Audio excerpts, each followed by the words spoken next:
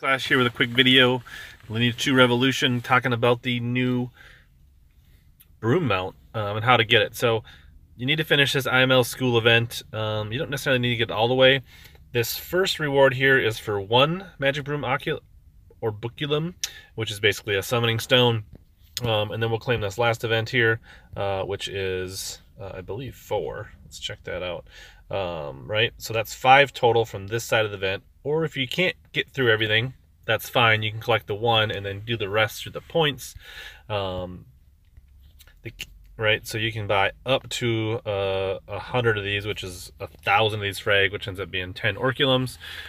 So if you can get through the event, then you'll need to buy 60 of these. If you can only get through the first section, you can buy 10 and still get the broom free to play. It doesn't cost you anything other than being logged in and getting these rewards. I think obviously you want to get the Blessed Scrolls. That's really important.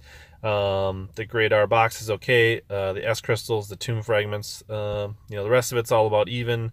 Well, you get the varnishes and things like that. But some good stuff here. You just got to make sure you keep logged in all your accounts to get this stuff. I'll come back and buy those soul crystals soon. But let's go to the workshop and bind these.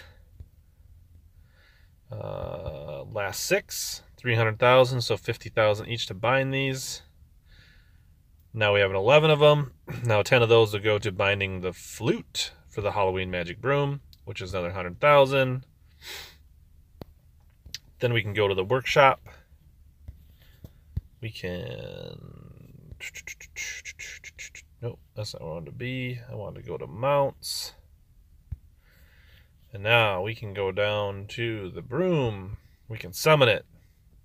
You can see there's the stats. It's an attack base, gives you some crit and some He and M attack and some MP, I guess regen. Figuring if it's a witch's broom, it's magic based.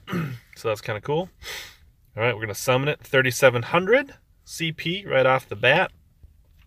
I do have some R boxes here that we will grab quick that I hadn't opened from the event. And that's a good point. You kind of only want to open when you're doing that pet mount journey. You're going to get R boxes and you're going to have tons of gear from doing summoning circle. Basically only open what you need each day to achieve what you're going to do. So you can see I keep some of my pet equipment on hand. Right, I got 1,400 boxes. That's a little excessive. I should probably work on that a little bit. But keeping those boxes on hand will help you get the A's and the enhance and upgrading the pieces that you need to get through that event. So back to the broom, 3,700. Now we're gonna go here and we're gonna auto equip. You see there was another nice chunk of CP there on our broom. We're probably not going to level it up too much right now. But so there we go. There's nice CP. It's a pretty fast mount. We can actually, so I don't know if you know this, but you have one selected for support, which gives you your stats, and then you can mount a different one. So we can keep the stats from our lion for attack. We can mount the broom. So in game now, if you want to mount up, we can take the stats from our lion, but we can ride the boom, which kind of makes sense. That little sorcerer looking bishop guy actually looks pretty natural on a broom there. So there's some tips for the mounts and how they work now. Nice chunk of CP. Make sure you do what you need to do.